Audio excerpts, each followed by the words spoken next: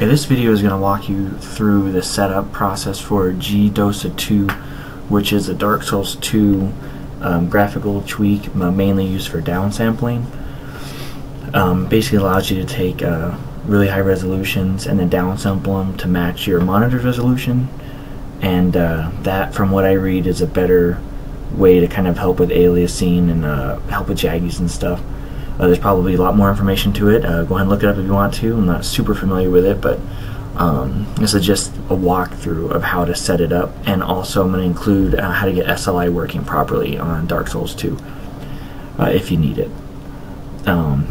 Anyway, so this is not my software, this is just a walkthrough. The software is made by a guy named Peter Durante Tommen. He was the guy who made DSfix for Dark Souls 1. Anyway, so without further ado, I'm going to go ahead and walk you through literally every step. So I'll put all the links in the description. But you're going to want to come here, click this. None of the other crap, all ads and stuff. Click that. And then, come on. This stupid thing. Let's try that again. Oh, do it up here, please. Alright, let's try again. Why? Okay, down here you're gonna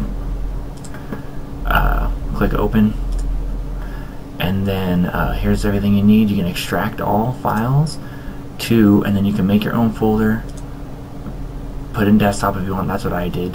What I did is I made a folder on my desktop called DSfix 2, extracted it to there.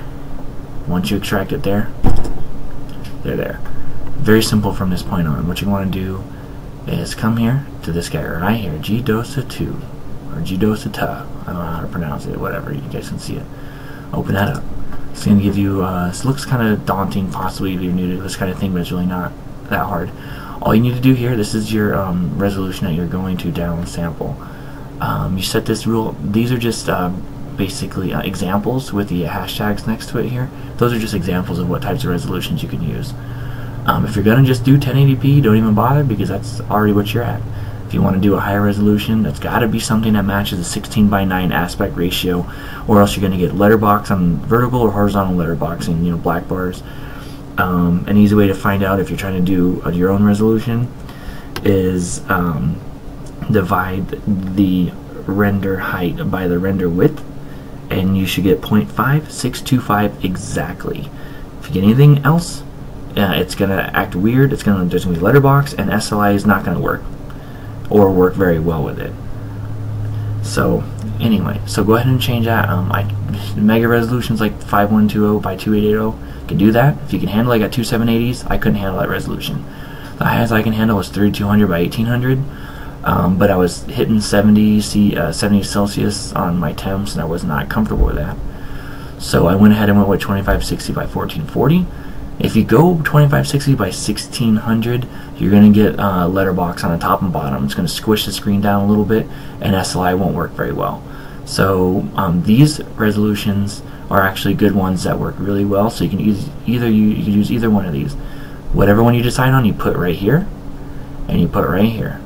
If you want 3200, you would just literally type in 3200 by 1800, and that's it.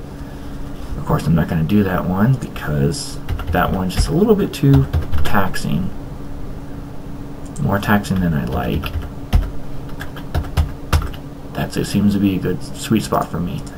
Okay, once you do that, you're done there. Go ahead and scroll down here. This is just asking what resolution you're going to downsample to. Basically, you want this to match your monitor. On 1920 by 1080 monitors, it's defaults to that. Go ahead and leave it there. This is for Vsync.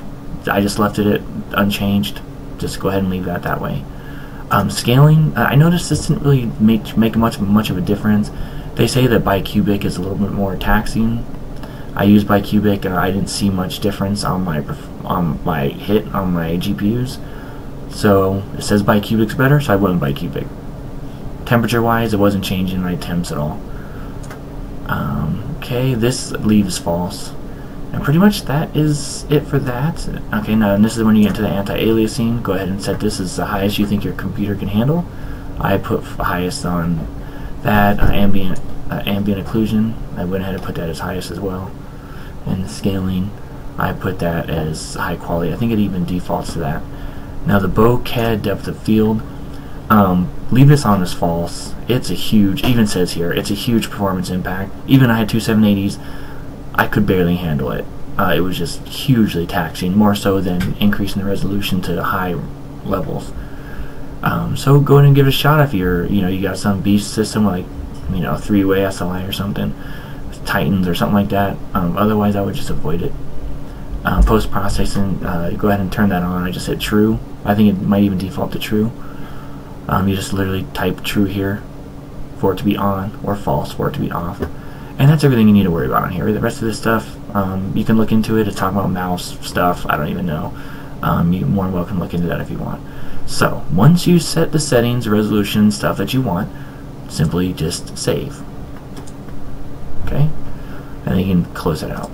Next step, come down here to the tool, GeDoSaTo tool, right click, run as administrator. Okay, go ahead, yeah. And then just leave it as use whitelist and hit activate. Minimize that, close it out. Bam, you're done. Download the software, extract it to here, make those changes that I showed you that if you want to, and then save the changes, and then I run as administrator in the tool and click activate. Now you're set. Now the other thing I was going to mention is NVIDIA Inspector. This is a tab right here for it, but if you don't have it already, it's very easy to download. I'll include the link and in the description as well. But what you're going to want to do, go ahead and hop on over to this guy here. Download it. It should auto download after a few seconds. It'll pop up. Go ahead and download that. Install it. I already have it, so I'm not going to, but you go ahead and open or save. Get it somewhere, wherever you want to save it. Once it's there, open it up. Go to this little tool guy here. Go here, type in Dark Souls, click on Dark Souls 2. When I first did this, I did this on accident. I didn't even realize it was going to activate SLI. Up to this point, SLI does not work really at all for Dark Souls 2.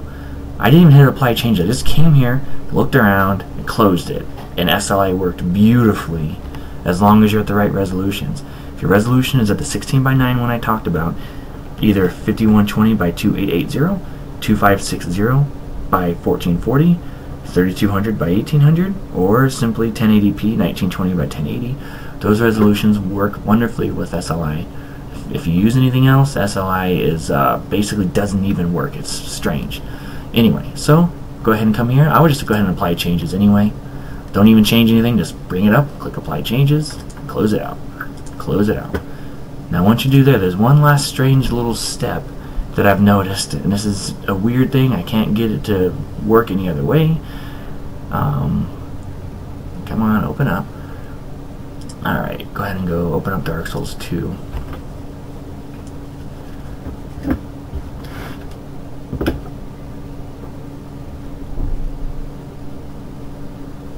Okay, and I have the SLI indicator, the little visual indicator there, on.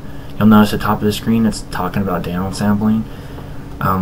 Once you get into the game, you can actually click the plus sign, just simply tap the plus sign, and it'll bring up everything that you have done. If you see it there at the top, you got downsampling, the resolution I set it at, to what your actual resolution is.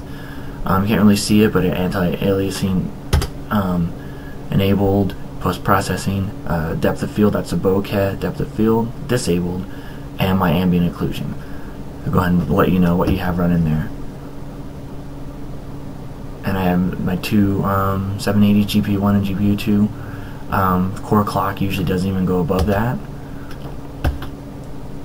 Now one thing you're going to notice, and I haven't really ran around with this much, but you see the SLI profile, it scales beautifully.